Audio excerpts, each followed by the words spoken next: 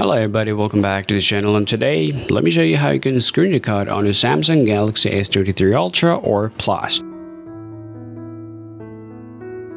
Well, start doing the screen recording on your phone is a pretty simple things, but there are kind of things that you actually want to take a look at before you jump into and record anything else on your phone. If you want to record anything, the very straightforward thing that you guys can do, you can simply pull it up from the top here, and now you actually need to find out this option called screen record. By default, you're going to get these features right over here. And if you tap on it, then your screen record is going to get started. However, though, if you tap and hold this option from here, this is going to directly open up the deep settings for your screenshot and screen record. Well, if you come over here, there are a couple of things that you guys can take a look at. First, you can choose your sounds. Now, a lot of people want to use their external microphone to record audio when they're recording something on their screen. So you can choose a media, or you can choose media and mic. That means if you're going to play something on your device and you're going to record something at the very same time, this is going to pick the microphone sound and the device sound at the same time. At the very same time, if you come over here and tap on video quality, then you can also choose low, media, and high. So if you choose high 1080p, then your video quality will be much better. However, if you come a little down here, it says selfie video size. As you all know that when you record your screen, you can actually use your front camera to record yourself and record your screen at the same time. So you can choose your selfie video size. It can be large or it can be small, depending on the size that you may like. And if you scroll a little down here, you will see this option called show, tap, and gesture. So if you enable this on, and if you start recording the video, you will see a little bubble or a little gesture will be available on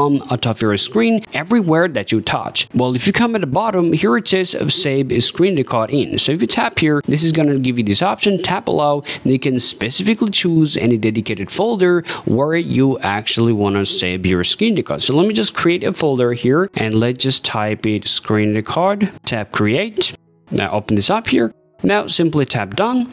Now, if I get out of here, come back right here, and if I start recording something from there, then what's going to happen, it's going to take 3 seconds, and then it's going to start recording everything from here. So as you guys can see, now I'm just doing some random work on my phone.